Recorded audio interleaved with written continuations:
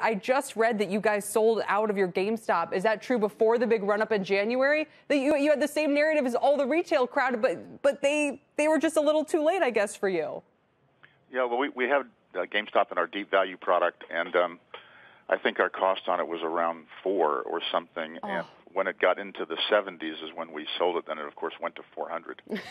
But still, try to time that top. I mean, if you bought it 4 and sold at 70, it doesn't sound like it's a disaster. Do you have any opinion on that stock now, or any of these other kind of so-called meme stocks? They're not of interest right now because they're sort of in the grip of the Reddit crowd, and they're not. You're not able to actually analyze them in the same way that you would other things because the price is dominating the fundamentals. Well, one interesting characteristic of this market, especially as the rally goes on, is what's happening to the short sellers. There was a great piece recently about what's been going on with Chanos Fund and some of the other major players in this space. Their assets are dwindling. It's been a really difficult environment to short in, right? I mean, and you're often on the other side of a lot of these cult favorites. You guys don't mind taking the risk of, I mean, you have companies like Farfetch in your top holdings. You've been an Amazon holder forever. So what do you think happens as this rally goes on if short selling is literally becoming, to some extent, unprofitable, or maybe they've just been betting on the wrong sectors?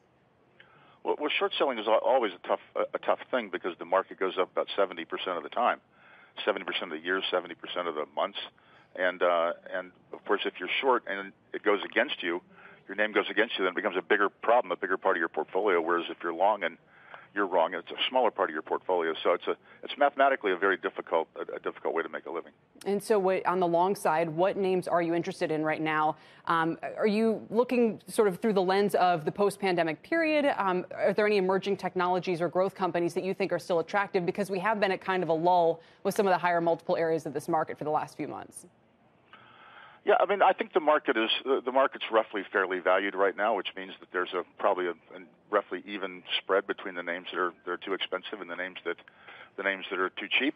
You mentioned Farfetch, and we had Stitch Fix last year. Those were some of our big winners. Farfetch is up, I think, 8 times from what we paid for it just about a year and a fraction ago. And so those names have corrected. They're still expensive on a short-term basis, but again, we're not in them for the short term. I think in the SPAC area, which I think that game is largely winding down now, and many of the SPACs that came public came at extraordinarily expensive valuations. But now some of them have corrected, like a company called Desktop Metals, for example, that we owned. It was 30, and now it's 11, and that's a company that is in additive manufacturing. So it's like 3D printing, but the next wave of that. So we think some of those SPACs are attractive. Metro Mile, an insurance company, next wave insurance companies, 7 right now. So we like that one. And then there's some valuation discrepancies in the overall market. I mean, I think that the big names, the big FANG stocks are all pretty attractive. But attractive. Something like attractive, yeah. Amazon, Alphabet, Facebook. We own them. We don't own Apple anymore. We should have kept it, but I think they're all fine. But a name like Vroom, which is a used car seller over the internet, has a $5 billion market cap with a management team that was part of what built Bookings.com, which is a $100 billion market cap company. Carvana is the leader with a $45 billion market cap, and Vroom is about 3 years behind Carvana with a much higher return on capital model. So that's a name we think you could make multiple times your money in the next 3 or 4 years. So let me ask, as you lay all these scenarios out, are you concerned about being invested in stocks in general right now when we're talking about 19% budget deficits, huge debt numbers, and open questions about which way inflation and rates are headed?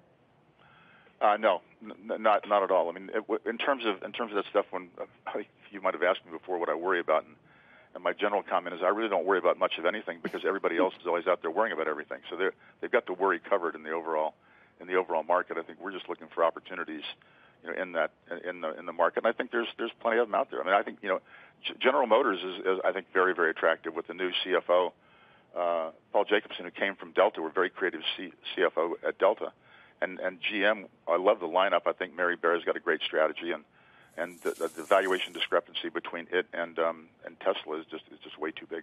Do you think interest rates are going higher? I mean, do you have to change your investments to take that into account? If so, it's the 30-year Treasury was down almost 10% in the first quarter, and for something that's supposed to protect you and be a bulwark in your portfolio, That's the worst quarter in 40 years for the 30-year Treasury. There's only one other quarter in history that was worse than that, and that was in 1980 when inflation was in the process of peaking.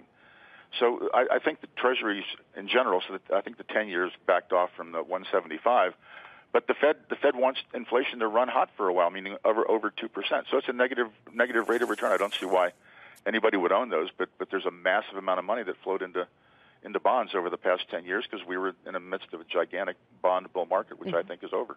So let me ask you one more question about all this, and I just want to go back to the deficit issue. How does it get resolved? How do we go from 19% deficits to a figure much smaller?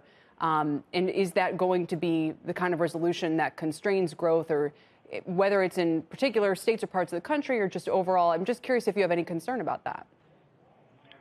Again, I don't, because it's unknowable. Larry Summers has only a 1/3 chance that this current stimulus program won't end badly one way or the other. And on the other side is Chairman Powell and Secretary Yellen, who are not worried about it, and Paul Krugman either. So you've got a lot of economic heavyweights out there with very different opinions, and I don't think it's clear what the ultimate outcome is going to be. But we don't have to wait to see that. We know what's going on right now, and inflation's not a problem, and we're going to have a big boom this year with the stimulus, and on top of the reopening of the economy. Yeah. So then let me circle back to crypto, which is kind of related to all of these questions, because there are people in it because their case is, we're going to see dollar debasement and all of these different things. And I think increasingly are people in it after hearing what you and Stan Druckenmiller said last fall and realizing the institutional interest is just going to keep growing and growing, and they just figure they'll ride that wave. Bitcoin is now up, I think, so when we spoke, I want to say it was around 14, so it's up about 4 times since we spoke in value. How much more upside is there? Even if you think there's upside, is there a lot more upside, do you think? It's too bad we had video difficulties because I was going to have my Bitcoin hat on when you answered that. My baseball cap.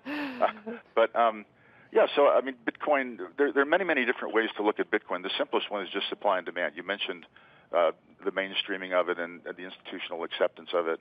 And I think, supply is growing 2% a year, and demand is growing faster. That's all you really need to know, and that means it's going higher. So I think that, it's going to have these kinds of volatile days. It was down 20% peak to trough over the weekend.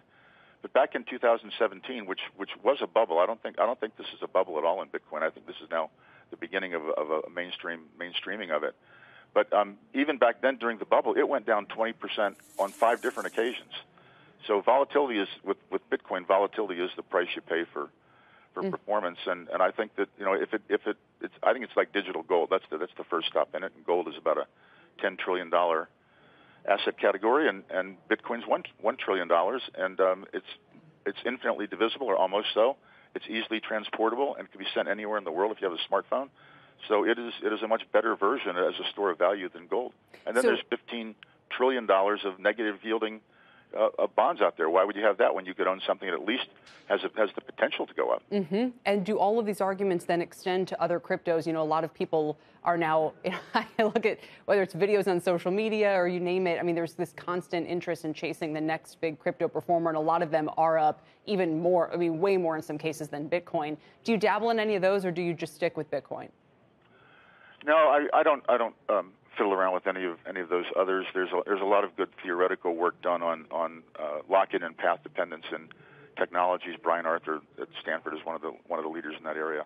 He's also written another book called The Nature of Technology. But effectively, when you have a technology like Bitcoin, what happens is that there's a explosion of new technologies that come along with it. So now we have about 8,000 or 10,000 of these ICOs.